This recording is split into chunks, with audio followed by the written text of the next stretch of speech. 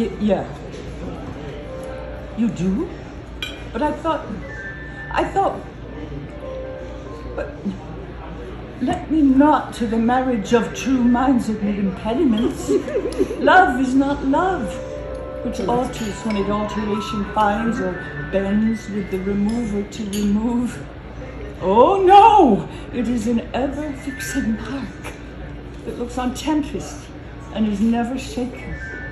It is the star to every wandering bark whose worth's unknown, although his height be taken. Love's not time's school, though rosy lips and cheeks within his bending sickle's compass come. Love alters not with his brief hours and weeks, but bears it out, even to the edge of doom. But if this be error, and upon me proved, I never writ, nor no one ever loved. Okay, you got it.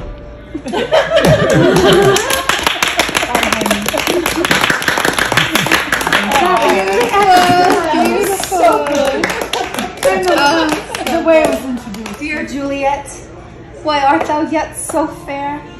Shall I believe that unsubstantial death is amorous, and that the lean, abhorred monster keeps thee here in dark to be his paramour? For fear of that, I still shall stay with thee, and never from this palace of dim night depart again. Here shall I remain, with worms that are thy chambermaids. Oh, here shall I set up my everlasting rest, and shake the yoke of inauspicious stars from this world-wearied flesh.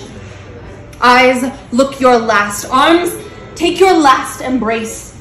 And lips, oh, you the doors of breath, seal with a righteous kiss a dateless bargain to engrossing death. Come, bitter conduct, come, unsavory guide, thou desperate pilot, now at once run on the dashing rocks, thy seasick weary bark.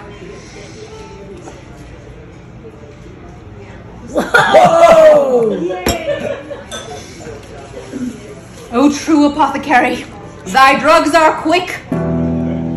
Thus, with a kiss, I die.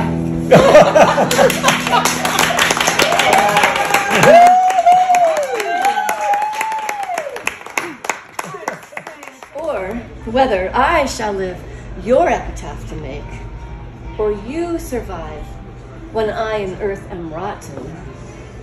From hence your memory death cannot take, although in me each part will be forgotten.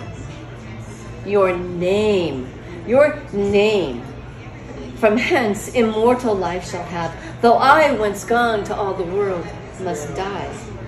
The earth can yield me but a common grave, when you, entombed in men's eyes, shall lie. I love that pun in lie. Your monument shall be my gentle verse, which eyes not yet created shall o'erread, and tongues to be your being shall rehearse when all the breathers of this world are dead. You still shall live.